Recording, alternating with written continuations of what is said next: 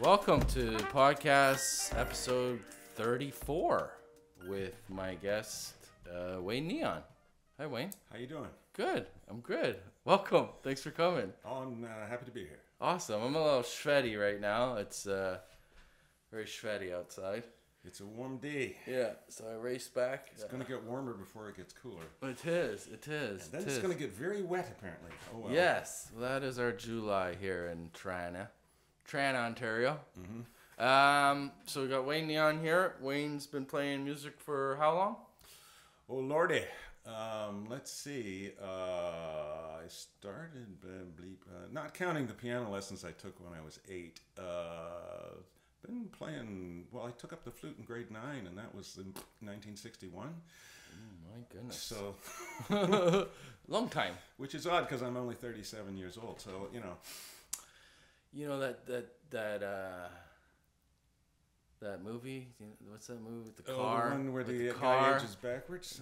That's Benjamin Button. Benjamin Button. Yeah. I was gonna say that the one with the car and the Marty McFly dude. And Oh, yeah, Back to the Future. Yeah. yeah. I was there. Were you the one that was chasing them for the plutonium?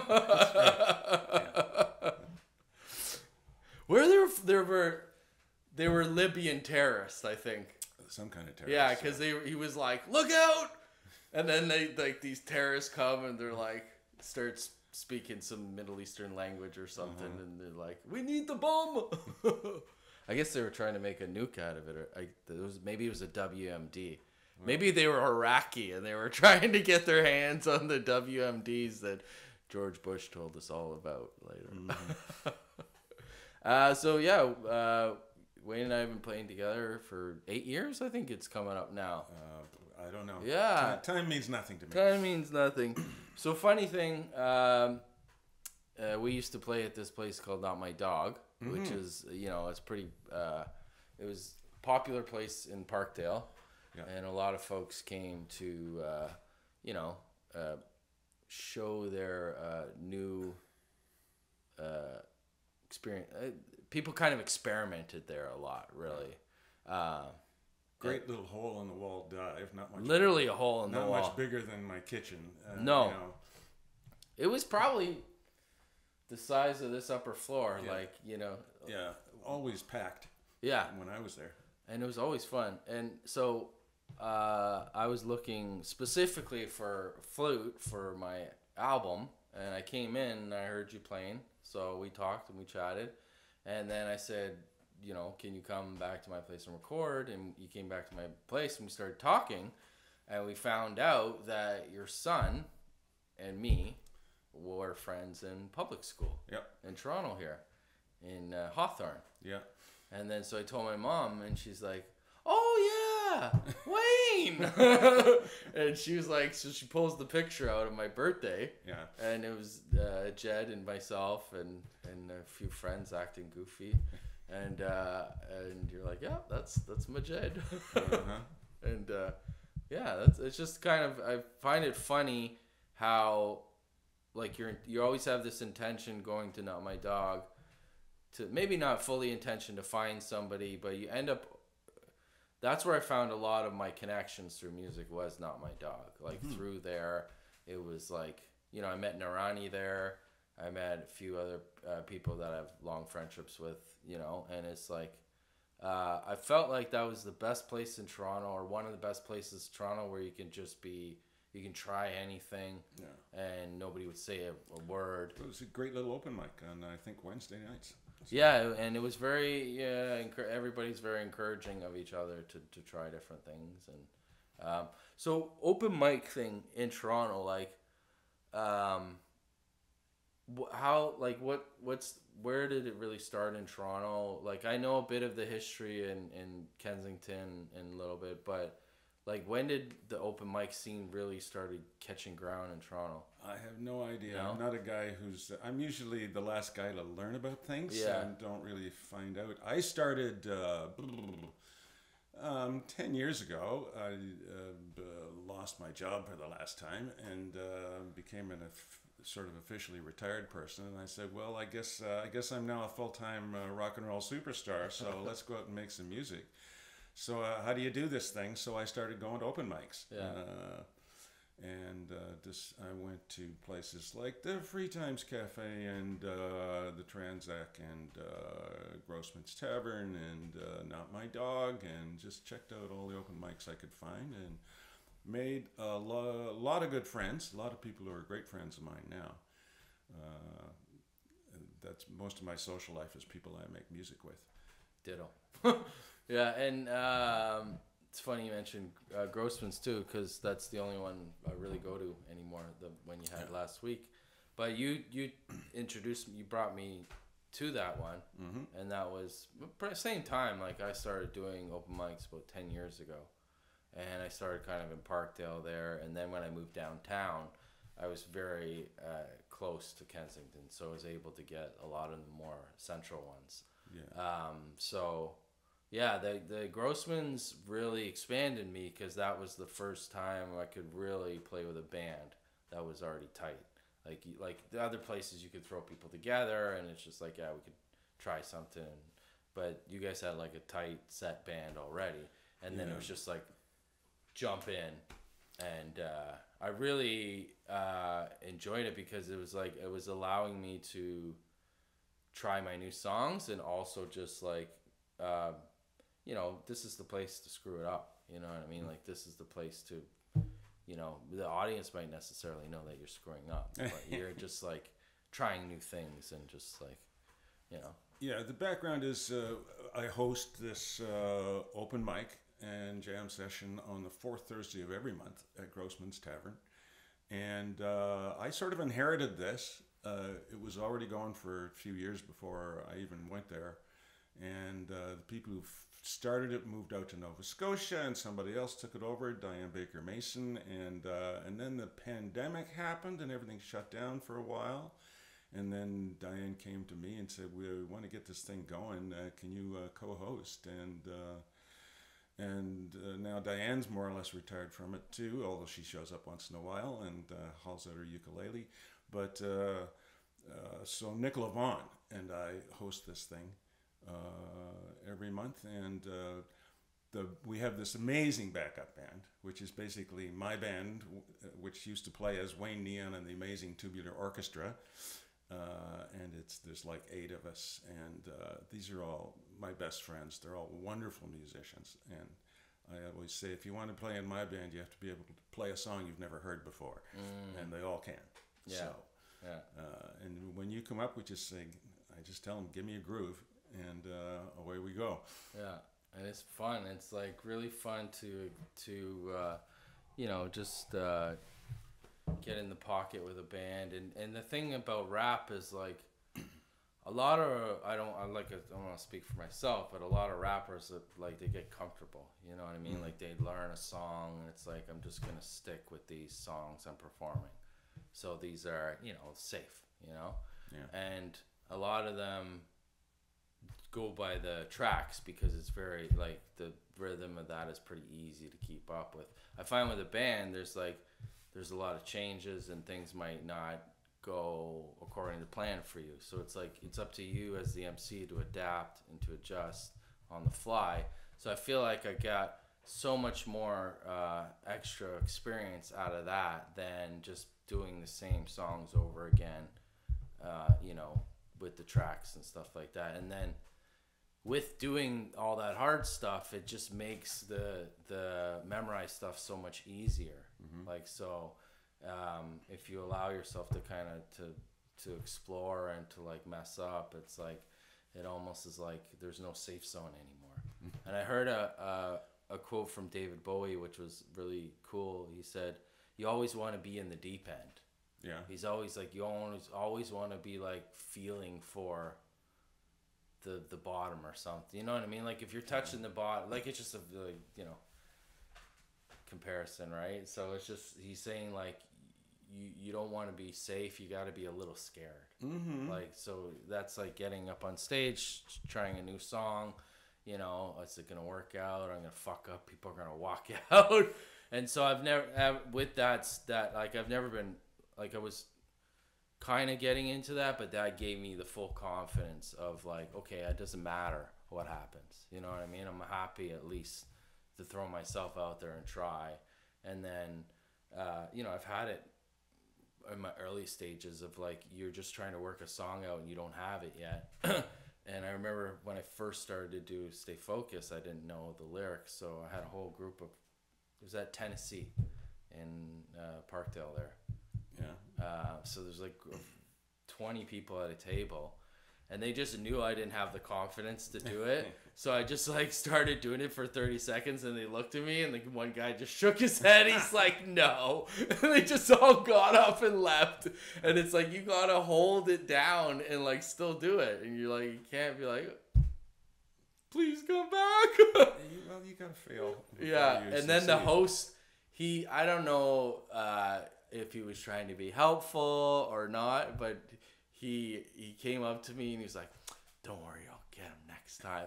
And I don't know if it was like condescending or if he was actually being genuine or something, but it was just like, I've done this before. I'm just trying new stuff. You know what I mean? It's like, I could go up there and do the songs that I know comfortably, but I'm willing to risk this and go up. I'm willing to risk people walking away to expand and to try new, right? So I'm getting back to that now. So when you and I go up this weekend, I have a few new songs we can just throw out there. Sure. And try it.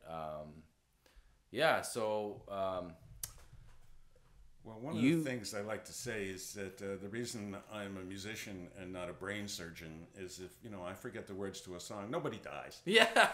And I figured this out a long time ago, and I figured out that the audience doesn't actually have as sophisticated an understanding of music as you do, and if you make a mistake, they don't know. They have no They idea. have no clue. All they know is it feels good, it's got a good beat, and they can dance to it, so what the heck? Exactly. And if it trips up once in a while, it's in your head really more than the audience. It's and it's that's the thing about music is acquired taste, right? It might not appeal to every single person in the audience, but there might be one person that's like, hey, I'm really jiving to this. This is like and it also taught me to because we have good audiences for that, but it also taught me to be like,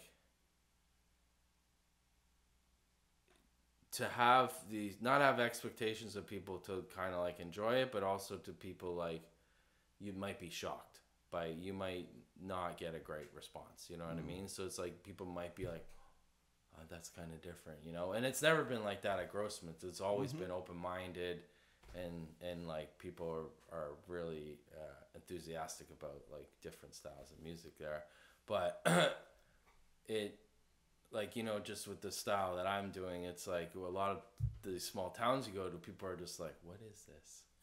Like, this is like, and they're almost like, they're not being rude, they just don't know how to react to it. They're like, do I want to be the one that starts clapping? Do I want to single myself out to nobody's clapping? Okay, I'm just going to sit quiet. Well, what can I tell you? Some people are kind of rigid in what their idea is of what they like. And not everybody's open to a new thing that they haven't heard before. Yeah, exactly. But also, I was kind of shocked to realize a little while ago it was like the 50th anniversary of hip hop. Yeah. Well, it's been around for a while, and it's getting so it's like everywhere. I'm pretty much as old as hip hop. Yeah. Yeah. It's the biggest genre in the world. It's the most popular genre. It's bled into every other genre. You look at pop, country. Yeah. Everything has an element of hip hop in it, and even like, even R&B sing, like other people from other genres, they're bringing in like a rapper. Like Taylor Swift has to have a featured rapper once in a while. You know what I mean?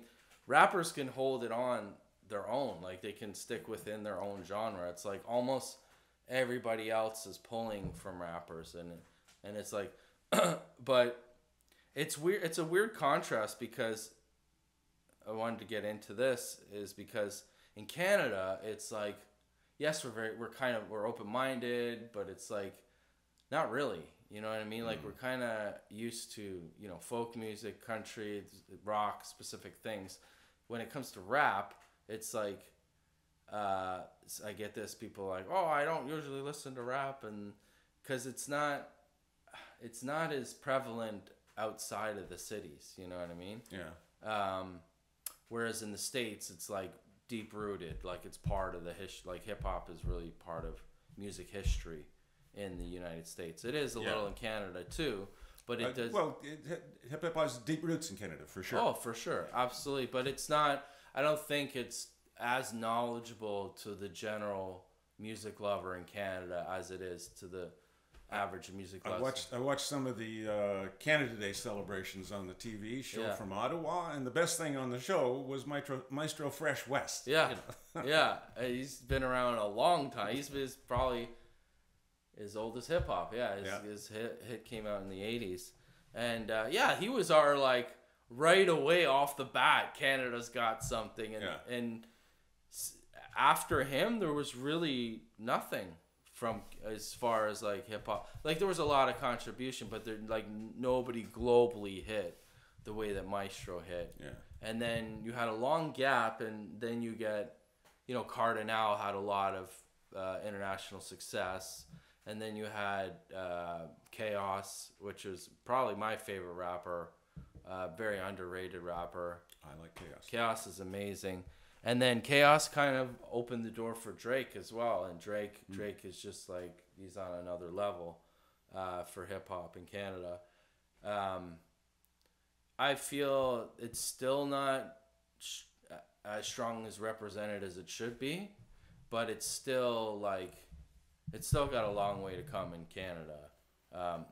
You know, like even the Junos, they kind of recognize it, but it's not as like, it's like we said, it's the biggest genre in the world, and it's still not recognized as that in Canada.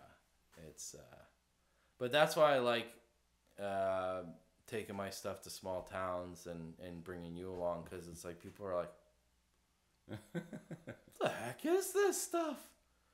Like when we went to Godrich last year. Yes. And it's just one of those venues where it's like one of the only two places to go to at night, and everybody was packed. It was busy. Well, this is it. The bar owner saying, "What the hell is this shit?" But meanwhile, the room was full of young people dancing and having a good time. They had a great time, and that's drinking like, beer. What's your problem? Who cares? That's what you want. The end result. What do you care? What exactly? It was. Well, he wasn't too happy because I told him we were bringing the band up, but you and I are the band. The one lady was pretty upset that there was no band, but sometimes it's just aesthetics for people. Honestly, like they see a full band and they're like, okay, this is something I can accept, I can get. But then they see, you know, somebody just rapping and they're like, it makes them a little uncomfortable. You know what I mean? Yeah. So bringing you along is a lot more easing to the general audience watching us. Our timing was perfect on that too, because it was homecoming weekend, right? Yes. So all the young people who'd escaped Godrich to go to college were all back. Yes. For the weekend and ready to party. Yeah. So you've traveled. Give me a little bit about your past. Like, so you had a job. While you had a job, were you in bands, or were you? Oh, I've been making music for a long time. My employment history is very patchy. I was done a bunch of truck driving and stuff. I'd done carpentry and contracting. I was in the sign business for 20 years, which is how I got to be Wayne Neon. Wayne Neon was the name of my sign company. Gotcha. And then now it's my alter ego. And I was actually in the air conditioning business for about 20 years too. So I've done a little bit of this and a little bit of that, but I've always sort of made music. I mean, I was really into music. Was the only thing that got me through high school. Not only playing in the high school bands, but in some of us started a big band. You know. A big swing band, 17-piece swing band, which was not a school band. It was we were all in high school, but we just did it, and eventually I ended up as the leader of that band. So, you know, So then I sort of stopped making music for once I got out of college for a while, once I got to university. But then when I came to Toronto and went to college, I made friends with people who were into jazz and stuff, and got dragged out to places like the Colonial Tavern, where I'm listening to people like Miles Davis and so on. So then I had an experience where one of my very first girlfriends, for my 20th birthday, she took my flute out and had it overhauled and rebuilt and gave it to me for my birthday. So then I had to start making music again. So that got me definitely back into making music. And I had a thing where my mother, because I grew up in Norfolk County, Simcoe, Ontario. Okay, down yeah. Lake Erie, right? Yeah. And my mother lets me know there's a band here in Norfolk County. They're looking for a saxophone player. Oh, okay. So I go down there and start playing with this Belgian polka band out of La Salette, Ontario, and end up moving back down there and living down there for a few years, buying a house, having some kids, and playing weddings every Saturday night for a number of years in a polka band. Well, I say it was a polka band because we certainly did polkas. We do a whole set. Yeah. We do like a dozen polkas in an evening. Yeah. And waltzes and stuff. But we do a set of that old-timey music. We'd start with a set of schmaltzy music. We'd do a set of country and western. We do a set of what you call classic rock. Schmaltzy? Sorry, what's... Schmaltzy, well, waltzes and waltzes, okay, yeah. Gotcha. And we do a set of country and western, and we do a set of classic rock, and so on. So because we were playing weddings, you got to play a little something for everybody, right? Yeah. And we were a pretty good band. I mean, Walter Ostanek was definitely the world's champion at the polkas, but we reckoned we were number 2 in southwestern Ontario. And we literally played every Saturday night and a handful of Fridays every night. Nice. So, and you toured around with those guys? Yeah, we played all the way from from Jarvis, Ontario, which is, I mean, once you get too close to St. Catharines, now you're into Walter's territory. But everything west of that over to Sarnia was our territory. A lot of territory. Yeah. And we mostly played for tobacco farmers' daughters' weddings. Ooh. There were a lot of tobacco farmers in those days. I bet. And a month after I joined the band, we went into the studio and made a vinyl LP, which is what there was to make in those days. Yeah. We eagerly awaited the record, and once we got it, we listened to it, and everybody's and went out and had their instrument rebuilt. Is that what we sound like? Okay. But we thought, well, we got 1,000. We said, once we sell these 1,000, the whole thing's paid for. The next 1,000 is gravy. Yeah. And sure enough, they went like hot cakes until we'd sold about 300 of them. And that's when we sort of realized we were actually playing to the same 300 people every Saturday night. It was just a different person's turn to get married, right? Yeah. But that album, there's a radio station in Tillsonburg that had a polka hour on Sunday afternoons, so they used to play our record. Is Tillsonburg up by Meaford there? No, it's farther south. It's close to Lake Erie. It's just a little farther down the lake. Yeah. In the heart of tobacco country. Nice. My back still aches when I hear that word. What town in Norfolk? Simcoe, Ontario. Oh, Simcoe. So my uncle, he used to teach at Harris.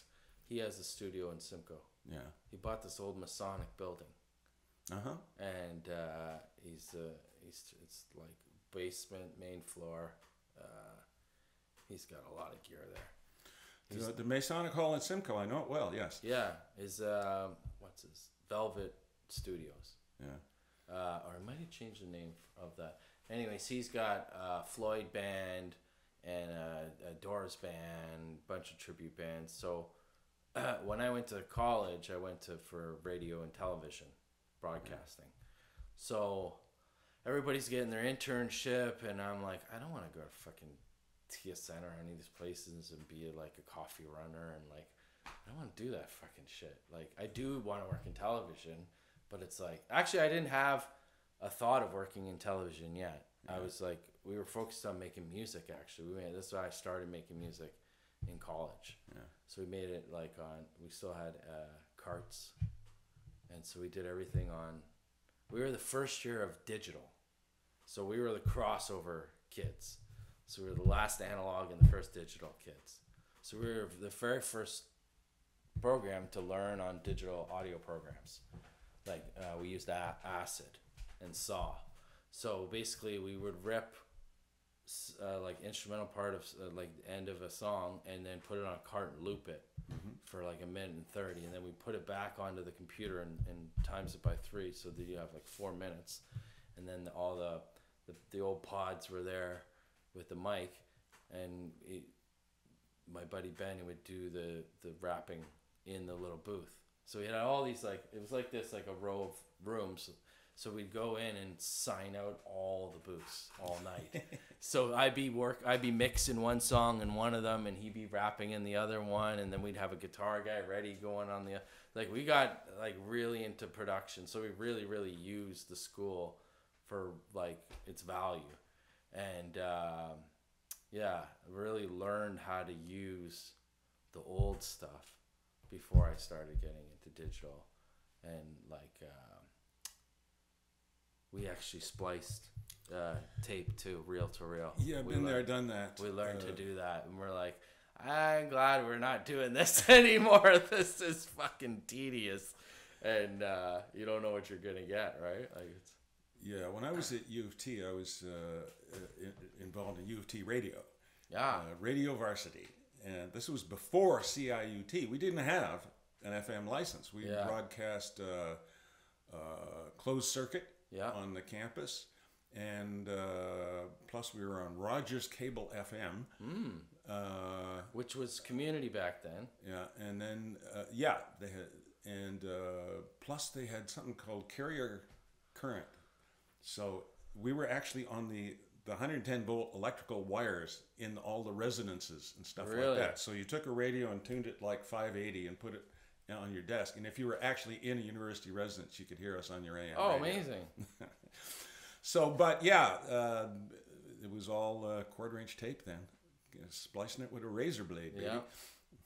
Yeah, we used to, well, after North Bay, because we went to school in North Bay there, so we had our own little fame in North Bay. Yeah. And then we came to Toronto and reality hit. We're a little tiny fish. And so we started, I worked at a club. I worked at Whiskey Saigon down there. So I started getting our music played in those places. And then we had a friend of a friend who had a slot at Ryerson on the Saturday afternoon radio station there. So we would kind of just go hang out. Like there'd be a bunch of us there, and it would just be like, there was no like put my song on the air. It was just like kind of absorbing just hanging out and just kind of seeing how it's done. And I don't know if you remember a place called Riley's. It was right across the street from Sam the Record Man. Okay. Right beside the Pizza there. I don't remember, it was like but a I'll take your word two-floor for it. club. Yeah. So back even 20 years ago, there was very few places that did hip hop. Yeah. Like it was like you had to have a club or something. So that was one of the few places that had hip hop that wasn't like a bottle service place or like it was one of the places that you could actually be laid back and nobody was really uptight. There was no security, like it wasn't overkill with security and stuff like that. So they had like area people breakdancing, and they had like area people like doing graffiti and stuff like that. And then they had like DJs and me and my buddy, we used to do these promo shoots for them each week. So they have like a major like artist come through each week, and so they would do big promos for them there. And this was still people were smoking in there still. And so we at an early age I kind of got into the rap scene in Toronto. Like in my early 20s, and then because I was doing it like on a managerial point, because I was working with my buddy and I was trying to get him into everywhere. And then him and I we decided to stop doing music together around like 25, 26, and then I picked it up like 28. So I feel like I was pretty late to the game, starting making my own music, but I had already done since 18 to 30 producing with him. So I already had like 12 years of experience of making albums. And so when I came to making my own album, yes, it was very difficult, but I had already 4 albums I had made previously with Ben in the past, right? So yeah, and then I always can hear, when I make music, I can hear what it might sound like with something, or like, this would be cool with a saxophone or a flute. And then how I try it out is I kind of get my track, and then I look for something on YouTube. I'm like, sax solo or something, and then I try and play it together. And if it doesn't have to sync necessarily, it just be like, does this sax go with this? Yeah. So that's how I kind of tested it out for you. I had Cool Cats, and I was like, this could really use a saxophone. So I was like, pulled up something on YouTube, and I was like, this will totally work. And Ben, the guy I was talking about, he actually came up with that hook, the Cool Cats one. Uh-huh.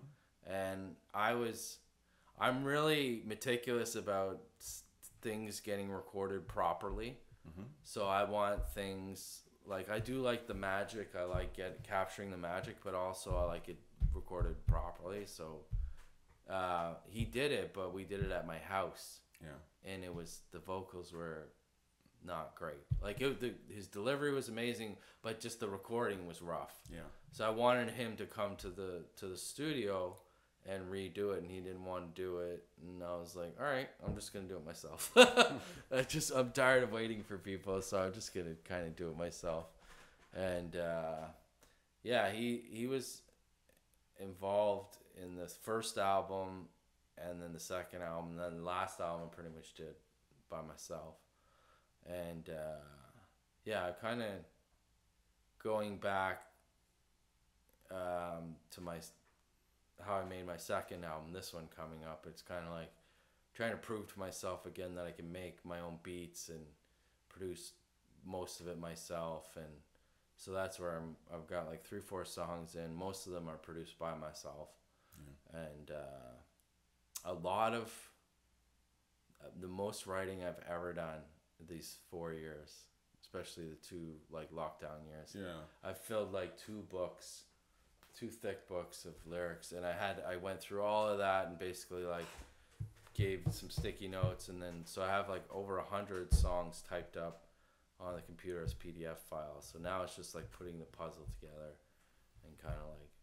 Well, it's do it yourself now for sure. I mean, the technology you've got in this room is like completely outclassed what the Beatles had to use at the leading recording studio of their day, right? Yeah, just the mixer alone is like, yeah. And when when the pandemic hit, all of a sudden all gigs were canceled. Yeah. And there I am stuck in my basement. So that's when I started to figure out how to do this. So did that, like, that's what I wanted to ask you too, because a lot of artists I speak to, it's like, you must be, like, you were a certain way before the lockdown, it must be different after the lockdown, because I'm sure a lot of people got schooled on how to stream and stuff like that. You had to teach yourself. So what did you pick up out of the lockdown? Mostly. Well, definitely the streaming thing, and I hooked up with friends of mine who were doing open mic every Wednesday and open mic every Sunday, and you'd go on and we had to take turns because on Zoom you can't all play at the same time. Yeah. At least you couldn't then. I don't know, maybe if you can now. Yeah. And so that got me into like learning a new song every week. I probably learned 100 new songs during the pandemic when I was stuck in my basement. I don't think I actually wrote anything. I don't write a lot. I only got a half a dozen original tunes. Yeah, which I'm proud with. But it's not. There's still a million great songs I haven't learned yet out there. What does the world need a new song for me for? You know? But there's a lot to choose from. Yeah. I was gonna say about like rounding it back to the open mics. It's like, you do so many, and I work nights too, so it's like, like you said, 10 years ago I started going, and I would go everywhere almost every night. I was like Painted Lady, Grossman's here or there, like a supermarket, hitting up as much as I could, and on top of working nights as well. And I did it for so long, and then I got to a point where I was just like, fuck, I'm burnt from doing this. Yeah. Because my job entails this as well. Mm-hmm. So it's like now I have to pick and choose which nights I really want to go out now. And yeah,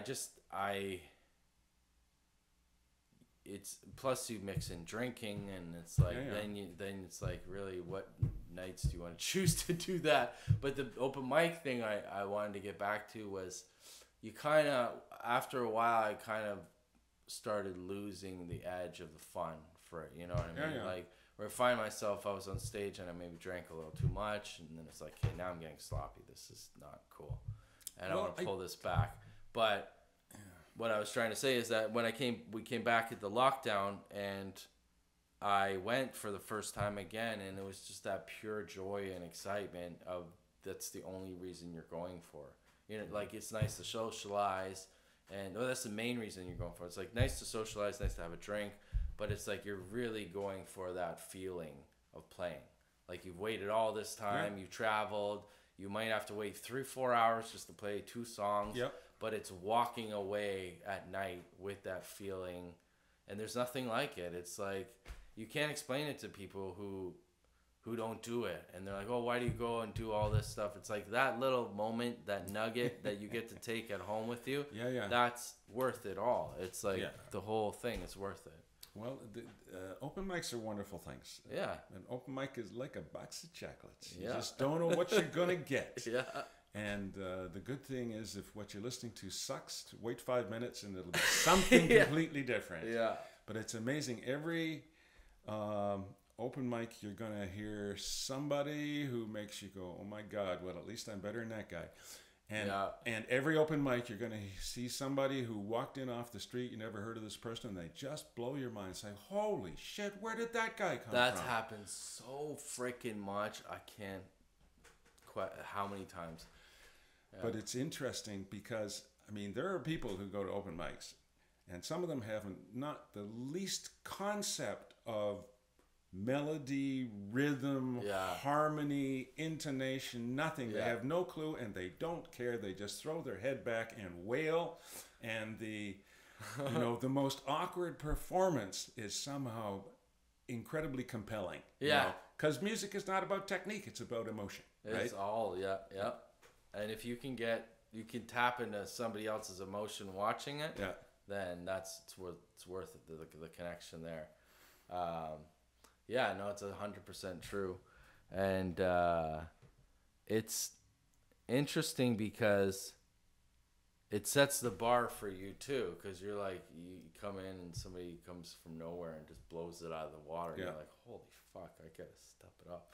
And that's what I liked about Painted Lady the most. It's like everybody that went up was like fucking killer. You're like, holy shit, I gotta follow that. And you're like, but on the other hand, you're like, it's uplifting too, and it's like, oh, I get to follow that. You know, it's more I get to ride that wave that everybody's feeling. And I really want to give a shout out to Nelson Sobral for that open mic. He really fucking absolutely. And I think his standards created a standards for greatness, because he was like, he made it fair. It was like, he got there and it's like, hey, you waited the longest, you were here first, so it's like we get you going. And he was like strict, which was great. You need to have that. And he's like, you got to be ready. You're ready. If you're not ready, I'm going to the next person. So it created this type of like standard. And then there's so many amazing musicians that stepped up there, and you're just like, holy fuck! It's just like I'm surrounded by amazing artists. And when I first started going there, he was basically kicking it off. This was like 8 years ago, and I see, it's almost like an alumni we have from that, and it's like you've seen maybe half a dozen artists coming out of that, like where we also go to that open mic, that are fucking mega stars now. Like our buddy Evan Ace and Abby, he's blowing the fuck up. This guy Jeremy that used to play there, Jeremy Albino, I don't know if you know him. Yeah. He's like a megastar now, and it's like this was like the foundation for people to grow and to really be amazing artists. Well, another real high quality open mic is at Noonan's on Monday nights. It used to be the Dora Keogh, but it's basically the same open mic. And I saw Julian Taylor there a long time ago. And Julian Taylor's on his way to superstardom. He's Ace and Abby played with him. He's gonna win juniors and shit, you know.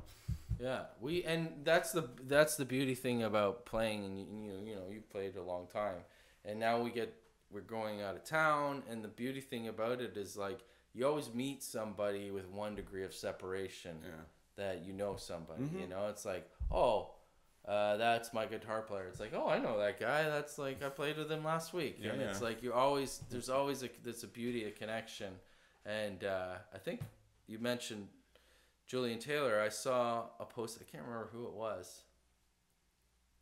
A friend of mine. I can't remember exactly what it was, but they were playing with them, and I was like, oh, awesome. That's you get to cheer on so many awesome artists that you knew personally. Yeah. And it's like Toronto is such a fucking amazing area for amazing musicians. It's just a really tough market, and it's just like not enough audience, I feel like, that goes out.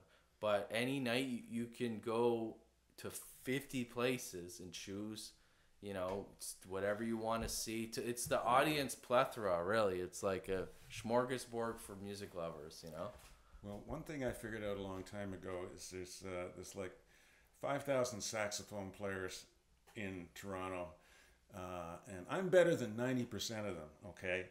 But that means there's still 500 of them who are better than me.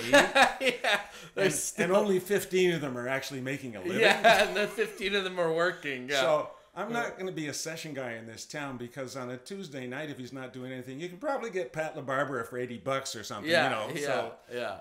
Forget about it. One thing I figured out is I have to be the band leader. I have to hire the musicians, not try to get hired. Right? Yeah. I don't know if this is plugged in properly. Sorry. My computer. There we go. I think we're going to wrap it up soon because it's getting pretty hot here. It is getting a little warm in here. Yeah. I really enjoyed playing with you, and it's been fun, and we're going to keep going. We're going to go till there's dust on the stage. Till, like they say in Spinal Tap, he spontaneously combusted. Again, another drummer. Well, like Ronnie Hawkins used to say, the big time is right around the corner, boys. Yeah.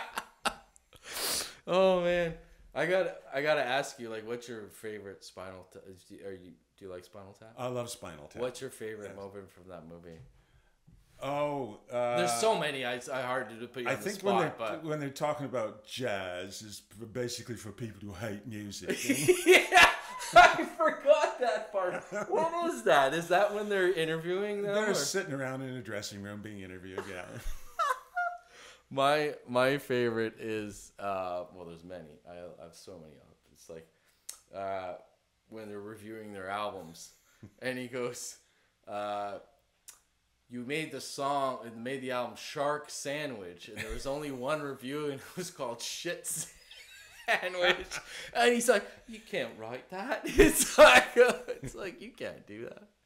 But that was the same interview where they're explaining what happened to all their drummers, and he's like, yeah, he's just spontaneously combusted. He's like, what? He's like, yeah, like a pile of dust on his stool. And he's like, well, the report was oh no, that was the other guy, choked on his own vomit. And wasn't that like a stick at Jimmy or something? That was kind of like a Jimi Hendrix poke or something. I don't know, but you're reminding me of a time when I was with the polka band, and the drummer had a little too much to drink, and we got to the end of the evening, and we always closed every evening by playing "O Canada," believe it or not. And we played the last bars of "O Canada," and the drummer just fell backwards off the stage. I guess that's the end of that show right there. So what was the reaction to that? People were just well, like, fortunately, the show was over. show's so over, pack it folks. up. Go the fuck home. Well, at least half the drums are packed away. It's off the stage. Oh, I've worked a lot of live production, so I've seen some things. But Oh, I've seen some crazy shit. Yeah, I I bet. remember one time we had these. We're playing in an arena, and it was like the Fish Fry or something, the Langton Fish Fry, and and we had these column speakers standing, and some drunk just comes up and hauls out his dink and starts pissing on the speaker. Hello, hello. did he get zapped at least? I don't know. I was. Did he finish? There was another time. Did he finish at least? We're playing a wedding at the Belgian Hall. Yeah. Legendary Belgian Hall in Delhi, Ontario. And somebody had come to the wedding with her new boyfriend and Yeah. is sitting at the table with her ex-husband and his new girlfriend. Oh, jeez. And as she's getting drunker and drunker, she's starting to go on about, "Yeah, I got me a real man now, blah, blah, blah, blah, boy. blah." And at some point, the ex-husband he jumps up and takes his fork and stabs the new boyfriend in the hand. Holy and shit. Everything goes for a big shit. And it was like a scene from a cowboy movie, right? Yeah. The band leader just looked at us and said, "Keep playing." Don't stop. Well, at least he had a rhythm section to the fight. I pictured just like a scene at a Roadhouse or something with Exactly. It was Jeff Healey just. It's a scene from a Blues Brothers movie. Oh man. Have you ever had any bottles thrown at you or anything? Not that I recall. No. Played in some roadhouses though. All right, I think we're gonna wrap this up. Okay. Sweating my balls off here. I gotta Yes, do yes. a radio interview soon. Well, I got a few thousand more stories, so we'll do Oh, this we'll again do sometime. another one. Yeah, when the air conditioning is. Yeah, you're an air conditioning expert. That's right. Let's get this working in here. Need some. I'll give you an estimate. I'm sure it's too much for me. Anyways, thanks, buddy. I appreciate it. My Thanks pleasure. Wayne and I are playing. I'm going to be airing this today on Monday. So we're going to be playing in Halliburton on July 14th at the Hook, Line, and Sinker at 11 a.m. to 2 p.m. We're going to do Sunday morning, baby. hip hop and Holy brunch. Yeah. This is before I get up.